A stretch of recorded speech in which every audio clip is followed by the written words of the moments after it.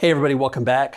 Wayne here. And today we're going to continue the series that we started last week around the survey that Affair Recovery did a while back.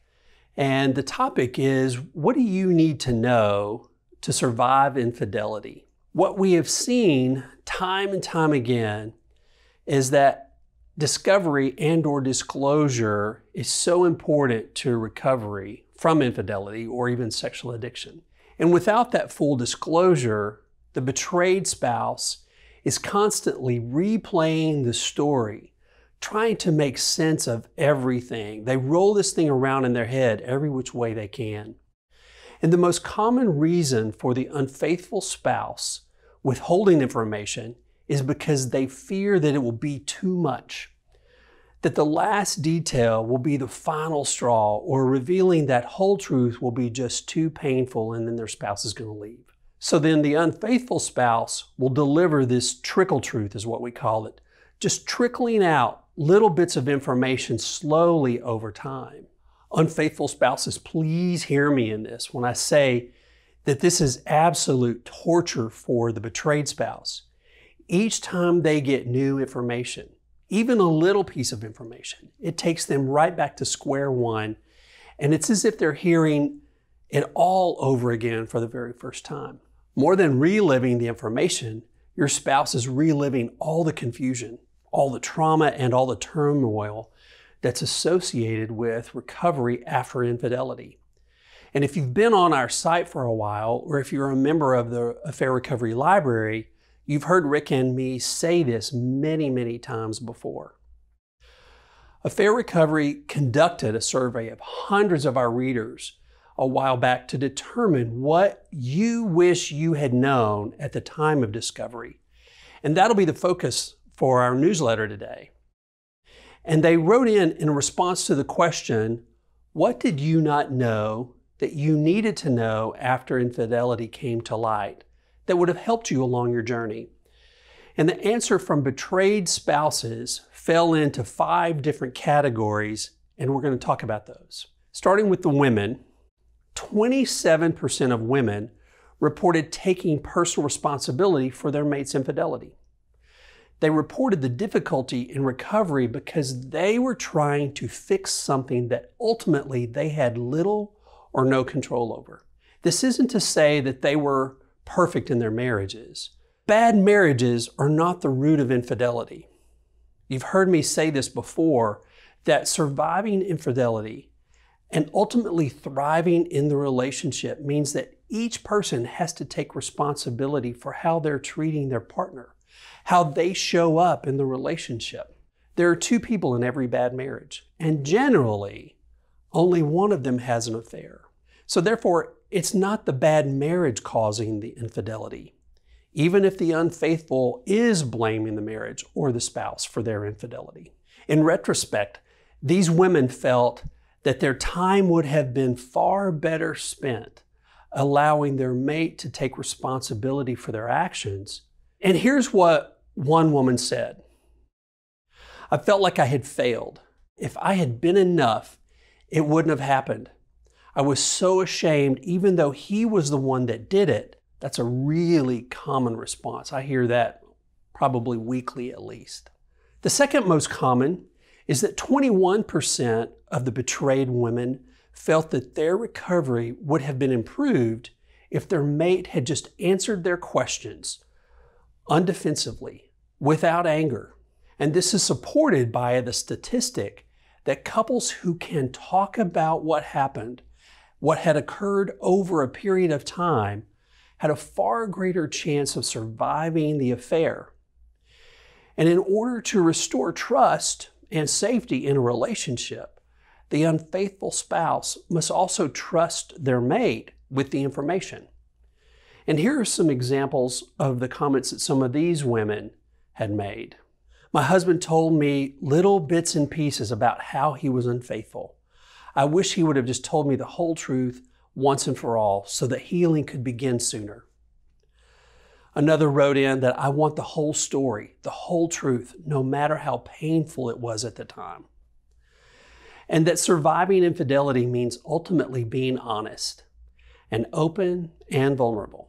Another 17% of women said that understanding why it happened, as well as their mate's motivations for recovery, made it difficult to determine whether it was safe to continue in the relationship or not.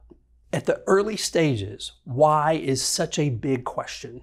And it's really not the question to be asking at that point. You want to know what first. What happened? You want to be able to get your arms around that. Why is such a big question. And it's the question that most of the betrayed spouses are going to have many times for a while. But in the early stages of recovery, you're most likely to just get justifications. It'll take some infidelity-specific work to help them uncover the why and why they were unfaithful and to correctly align their motivation for recovery. The fears of our respondents were summed up with statements like this. We can only change ourselves. People change when they want to or they're ready to, but sometimes they don't know how. If an individual can't get to the answer of the question why they were cheating, the behavior has a high likelihood of repeating itself.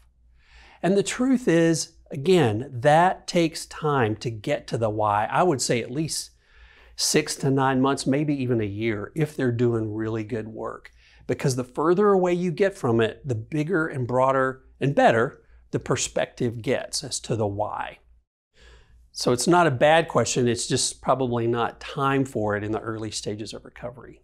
The fourth most common response by 16% of the betrayed women was that they wished they had realistic expectations going into recovery and knew that there was actually hope to be found. I've said for years that there's always hope in even the most dire situations. The intensity of the pain and the disorientation created by infidelity left them out of touch with reality. And simply knowing that what they were going through was normal would have been helpful, or common would have been helpful. Understanding what to expect would have minimized some of the collateral damage they experienced. They also reported that knowing there was hope for recovery would have prevented them from saying and doing things that were so destructive.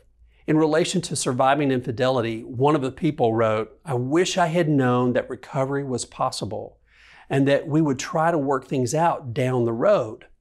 And knowing that would have helped me avoid some of the terrible things I said to him and wrote to him. And also that more I wrote to him, the more I pushed him away. So I wanted him to hurt like me, and I did let him have it. And I wish I had been softer and less out there with my feelings."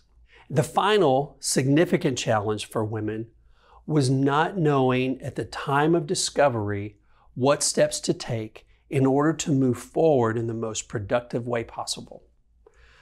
Not knowing what to do kept them stuck longer than was necessary. There comes a point in time in recovery after making a few mistakes and feeling the sting of moving backwards and backwards again, where fear can immobilize you. You are miserable where you are, but terrified to move forward or really in any direction. What if that's the cliff's edge? These women needed trustworthy guidance from others who have recovered themselves and know what productive recovery looks like. And here are some of the comments that we received from them. "I wish I knew not all counselors are the same. Some have experience in infidelity and some don't. And it's a specialized field. How to put one foot in front of the other. In other words, I was in shock mode most of the time and did not know what to do. I needed a guide, but didn't even know how or where to find one. And I wish I had sought help or expert help sooner." So those are the top 5 responses from women. And what we found with men, we found it interesting that the needs were the same for betrayed men, although the importance of each category changed a bit. The top one is, I needed to know the truth about what had happened. And second, with 21%, said I needed to know what happened and my mate's motivations for their recovery. 19% said I needed to know that I was not responsible for the betrayal. And 16% said I needed to know the necessary steps to move forward in the most productive way. And last, I needed to know what to expect on the journey of recovery and that there was hope. Surviving infidelity is a tough road, and it's a long road, but one that is definitely possible and worth it. If you're new to recovery, I hope you'll learn from the experiences of those who've gone before and found some healing. There's no doubt that we can learn from their lessons today and get on with the path to healing much sooner than some. Now that you have this list of the top 5 things our readers wish they had known as a starting point, seek help that addresses these concerns.